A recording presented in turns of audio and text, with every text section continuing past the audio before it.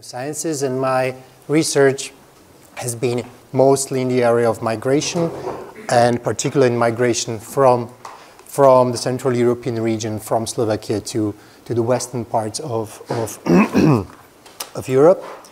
And what I will talk about today is a particular story connected to migration, when migration kind of influences the big history.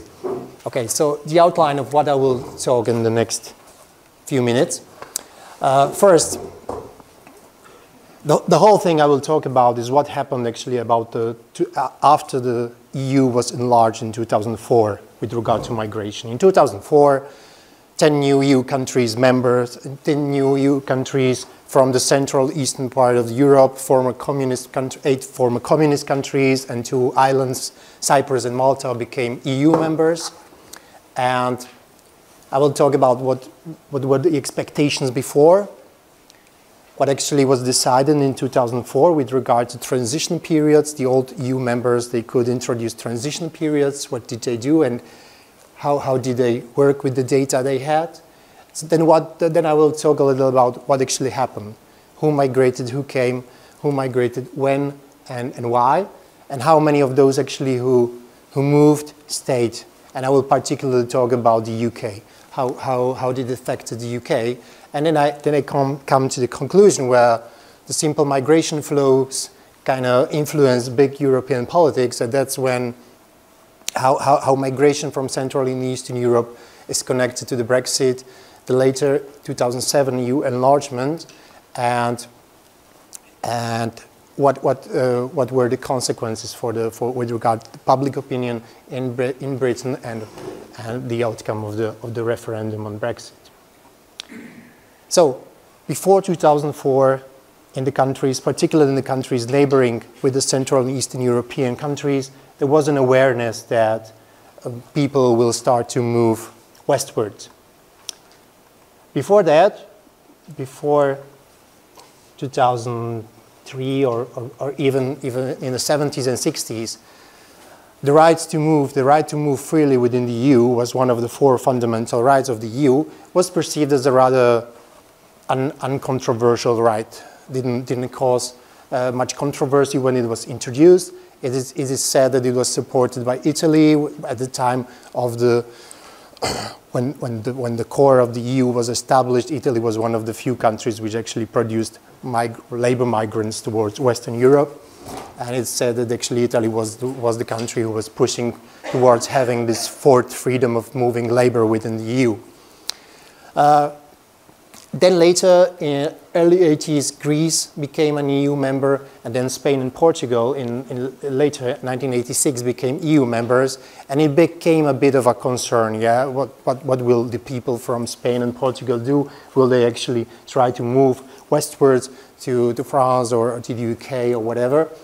And the notion of transition periods was born, and a particular interesting detail is that actually when Portugal became member in 1986, Luxembourg, they negotiated a 10-year transition period not to have that many Portuguese working in Luxembourg. Actually, almost no one came, and they canceled the transition period after 4 years, I think. And actually, who was concerned mostly?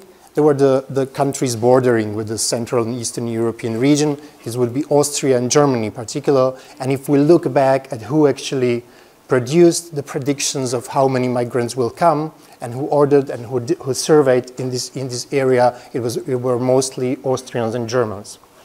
I've taken a look at one of the latest predictions. It was published in 2003. And it worked with public opinion polls from 2002, when people in Central and Eastern Europe were asked, actually, would you consider moving westward? Would you consider migrating? Can I use this water? Is this mine? Okay, thank you. Clean water. Yeah. Very sustainable. And one of the lessons was actually that the prediction could have been quite right if they focused on the right question. And the right question in this case was, would you like to move internationally?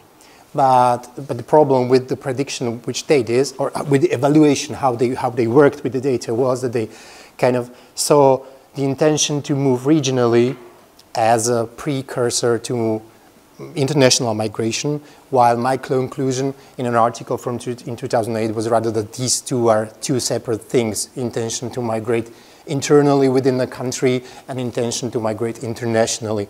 They are not on a continuum.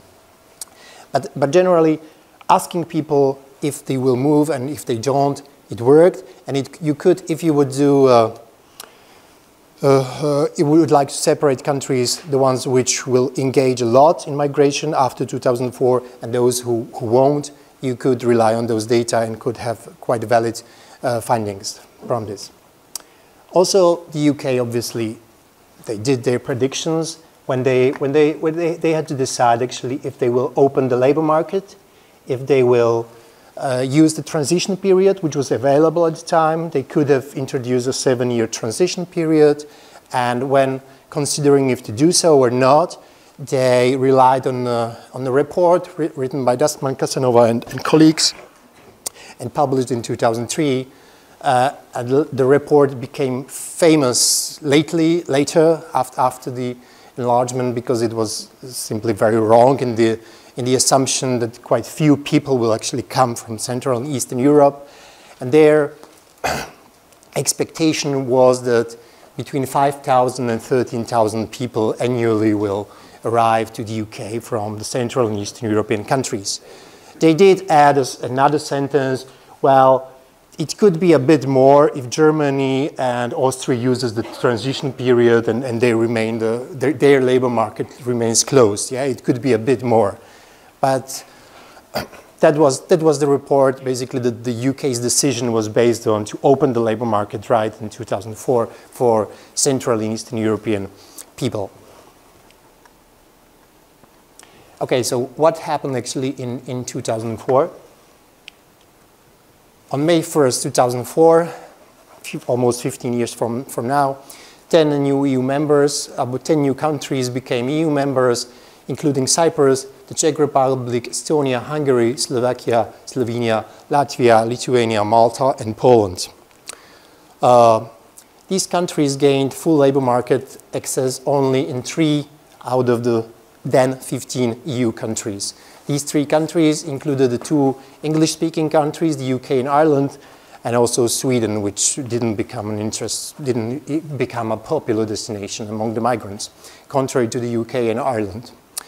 What's important, all the other EU countries, they used their rights to restrict free labor market movement or free movement of people, but only 2 of them, in the end, Germany and Austria, they used the full 7-year transition period. All the other countries, they eventually canceled the transition period before that. But as I mentioned, the prediction of 5,000 to 13,000 people arriving annually received a lot of laughs when the first actual figures were published 2 years later. This is a cartoon from a British tabloid, published in August 2006, so a bit more than 2 years later after the accession. I was at the time in the UK. I bought this newspaper. I have them at home, and so you understand the joke. Also, the British perspective, Central and Eastern Europe, and migration from Central and Eastern Europe translates into migration of the Poles. We will see why. Poland is obviously the biggest of the Central and Eastern European countries, and that's why the Poles were the most visible in this regard. So, not surprisingly, after the 2004 enlargement, there was another round of EU enlargement in 2007, which included Bulgaria and Romania. In this case, UK imposed a 7-year transition period, which is important for our story because it will lapse just in 2014. So, how did actually this post-2004 migration wave look like? It looked like a wave. It's here. These are absolute figures. These are absolute figures of inflow of people. We have the 6 countries providing the majority of the immigration. And as you see, this top line is this migration from Poland. That's why This is in the EU, not only Britain. This is only in Britain, only towards Britain. Yeah, these are national insurance registration numbers. You have to have this one to be able to work in Britain, and you could get this one since 2004 without labor permit, and just like any other British citizen. So you see, we see a first peak here in 2007, then the crisis onsets, and then we have a slight recovery here. But when we look at the absolute figures, this is a story about Polish migration to the UK, because Poles were clearly the largest group. Over 2/3 of the whole Central and Eastern European migration to the UK was from Poland. We see the other countries here, Latvia, Lithuania being later the biggest, second and third biggest providers of people to the UK. But what's more interesting for migration research is the second perspective, and this is migration per capita. This is migration to the UK per capita. So we take into account that Poland is a big country, has 40 million inhabitants, and we take into account that Slovakia has 5 million inhabitants, and we divide the figures by the size of the countries. So we see we have actually two other countries at the top, and these are the Latvia and Lithuania, two Baltic countries.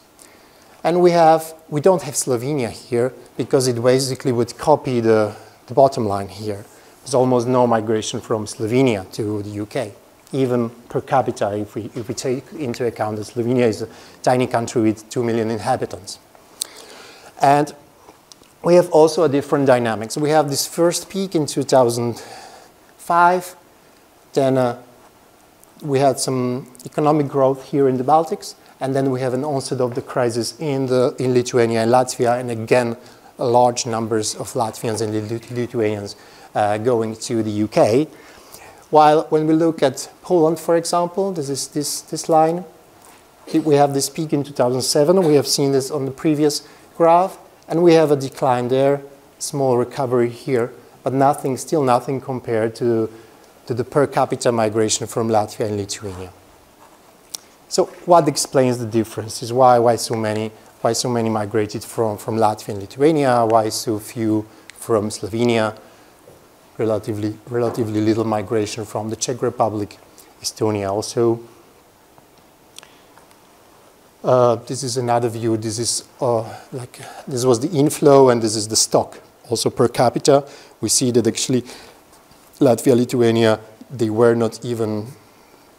We had half of the numbers with Poland, and even Romania, with its small, fast growth after 2014, didn't reach the levels per capita of migration to the UK.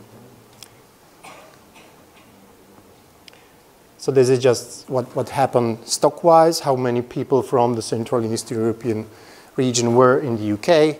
And we see by the time Romania and Bulgaria joined the EU, there were over 500,000, 2/3 or 3/4 of it from Poland. And then at the time of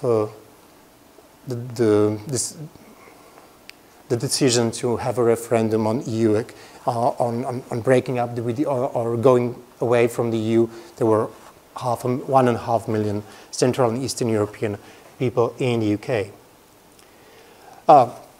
So what explains that from some countries there was little migration, from other countries there was more migration? The most notorious explanation is obviously the economic one. Yeah, neoclassical migration says that basically, where the wage differences are big, the bigger the wage differences, the larger the incentive to migrate. The more sense it makes to the people to change location, do probably the troublesome journey or whatever, find an employment, find a place to live, and start working in a country which has a higher wage level. And this is a comparison of how different were the wage levels in the EU8. I call the EU8 the Central and Eastern European countries from the EU10, so Cyprus and Malta are not included. And we see that in 2004, the wage level in the UK was over 11 times higher than in Latvia. very much similar for Lithuania. See 7.4 times higher than in Slovakia. Very similar with other V4 countries. 6.3 for Czech Republic and 3.8 for Slovenia. We see there was some convergence over the 10 years I have covered here. What's the ratio? The ratio at the end is how much actually, or how much the difference diminished in the 10 years. So we see that Latvia and Lithuania, 10 years later after the accession, were around 50% higher, or the ratio between their wages and the wages in the UK improved by more than 2. Also, the other countries of the Visegrad 4 group, quite some improvement in Estonia, little improvement, for example, in Slovenia, but also remember they started from a higher position. So it made less sense to migrate in 2014 than it made in 2004 from the perspective of the Central and Eastern European countries. And also we see the basic patterns. The most migration-prone countries, Latvia, Lithuania, having the highest incentive to migrate because the wage level in Latvia and Lithuania was way lower than what was expected in the UK. It's a very similar table, but just comparing the average income with the minimal wage in the UK. So still earning a minimal wage in the UK would mean you had almost five times the income you could have at home from the Baltic, from the two Baltics, in the two Baltic countries, and you had around 3 times higher income when you were living from the Central European region. What needs to be said, when we discussed labor income differences, the most notoriously studied case is the case of migration from Mexico to the United States. And in migration, when studying migration from Mexico to the United States, we have to know that the wage differences between Mexico and the US were around in the area between 3 and 5. So it's rather something we have here than we had here. So these wage differences were higher than between Mexico and the US. So quite a strong incentive actually to go and work in the UK for people in the Central Eastern Europe. This is another table just showing that there is really a notable and significant correlation between the wage levels in the countries and between the numbers per capita of how many people migrated to the UK. And just a graphical proof of what I've been saying. You have per capita migration here. You have a wage level here. You see the higher the wage level, the lower the per capita migration. These are a migration figure from the census in 2011, and these are average wage levels for the 2004 and 2011 period. Okay, going next. So I've demonstrated that the wage differences work in explaining how many people go and leave which country. But the question I would like to answer is that actually I've been talking about people going, what explains people going, but it seems that there were quite large differences within those countries who had a very similar per capita out-migration, with actually how many of those people stayed in the UK. The stock of Slovakians and Polish people was quite different. So why was that? And this is what I would like to explain. This is out of the people who kind of left in 10 years, in 2014, all those people who went to the UK, got a national insurance number and worked there for at least a month. 10 years later, you had approximately 60% of them still in the UK for Poland, and you had approximately 40% of them from Slovakia still in the UK. So why is this difference? This is another graph which like shows the difference. We see almost similar level of per capita migration from Slovakia and from Poland. It's very, very similar, and the dynamics is very similar, but a very distinctively different level of actually stayers, of those people who stayed there. I was pursuing the idea that perhaps this could be connected to the way how people migrate, how much they rely on migration networks. Because the economy is what provided the explanation that actually is the income, which explains who goes and who doesn't. While sociology is behind the theory that actually migration networks play a very important role in migration dynamics. So I was thinking perhaps this is the case. And to prove it, or to prove it wrong, I relied on, these are local authorities in the UK. There are 400 local authorities in the UK, and we have a figure of income, of inflow of people from each of the Central and Eastern European countries to every of these local authority levels. So what I did was I compared year-on-year inflows from the EU 8 countries and compared how similar these are with relation geographically. If Poles tend to constantly go to these regions more frequently than to this region, or there is no similarity year on year with regard to where people go in the UK. And if you do an examination of this, you get such a correlation pattern. And what turns out that, for example, there is a constant difference in the similarity between where people from Poland went and where people from Slovakia went. So the regional pattern of migration from Poland was every single year more similar than the regional pattern of Slovaks who went to the UK.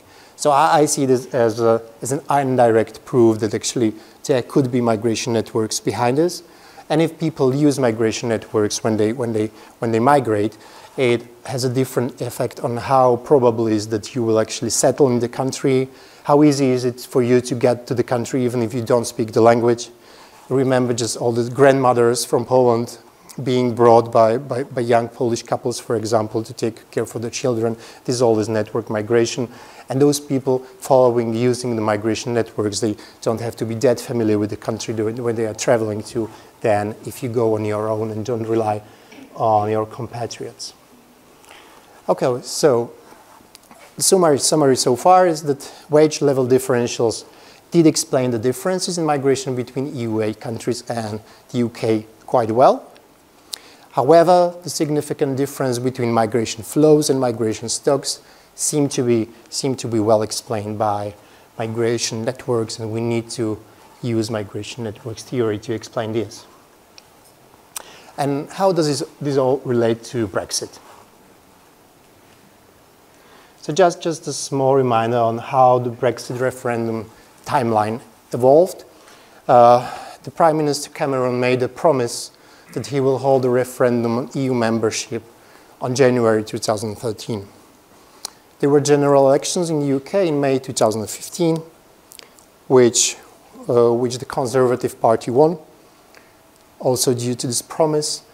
And so they introduced this Act on EU referendum in September, which came into full legal force in February.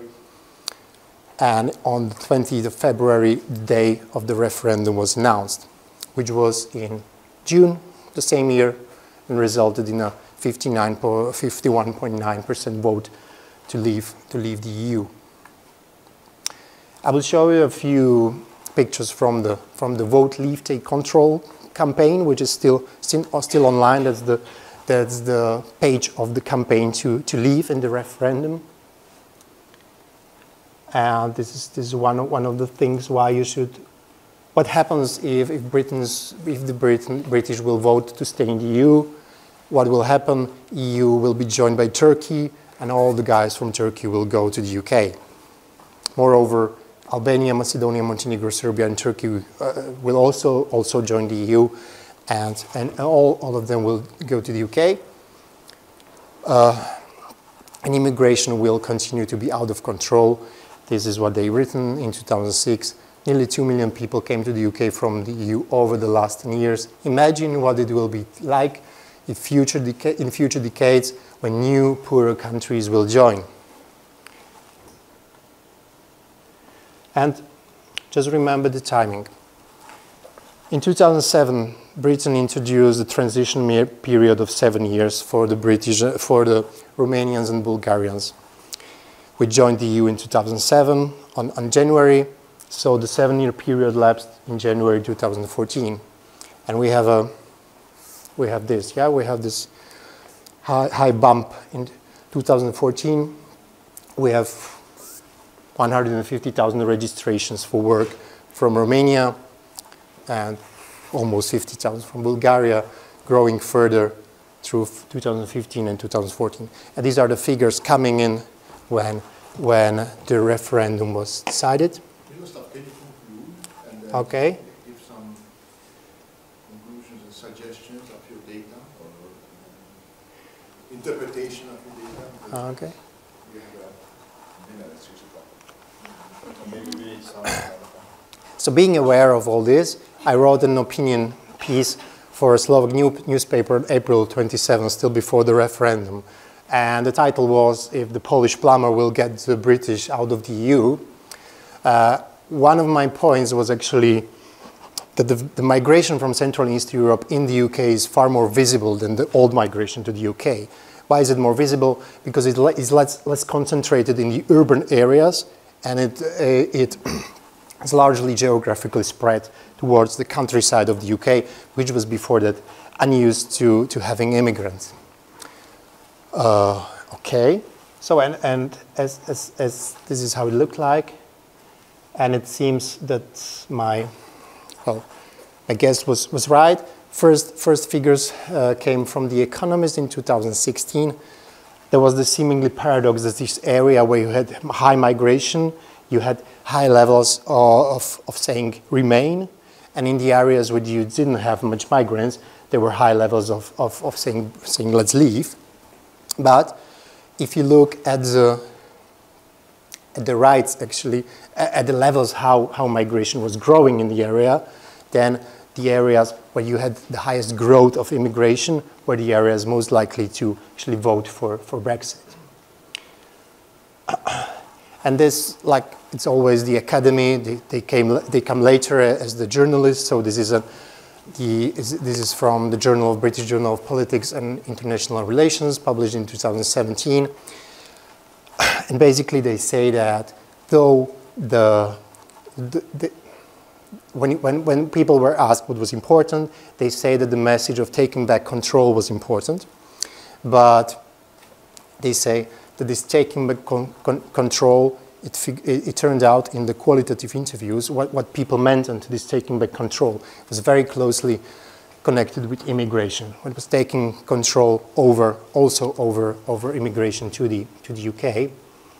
And the result of their analysis is basically that strong public concerns over immigration and its perceived effects on the country and on its communities were central to explaining the 2016 vote for Brexit. But let's not leave the British alone in this.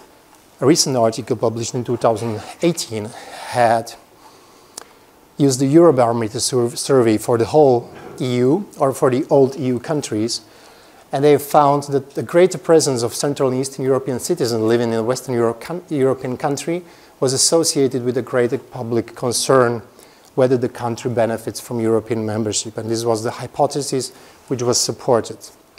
Actually, a percentage increase of the proportion of new European citizens in the population is associated with an increase of 7.4 in percentage of the population who feel that EU membership is not beneficial to their country. So not only in UK, migration from Central and Eastern European is not popular with the public in Western Europe.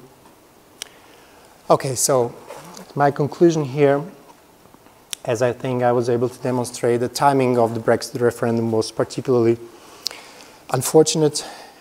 If you've been following the news at the time, there were very sensitive issues like when the figures on actual immigration will be published, if it will be published before the Brexit referendum or afterwards. There were some attempts by the Home Office actually to postpone publishing the figures, which we just had these Romanians and Bulgarians spiking up. And a more wider question, which I think is connected with what the other topics will be about. Actually, how sustainable is migration? When we speak about sustainability of migration, we usually just think about brain drain and people, what will the communities do without the people who actually have left? But actually, in case of the EU, it showed that the free movement of people proved to be non-sustainable, like internally, for internal politics of the EU, because it was that unpopular. So there is also sustainability from the receiving country population or perspective. Actually, how many migration can a country absorb, not to explode like politically, and not to produce like unreasonable decision, like just many people agree that the Brexit decision would seem to be a very unreasonable choice by the public made in the UK. Okay, so that's for now. That's from me. Thank you for your attention. Thank you very much.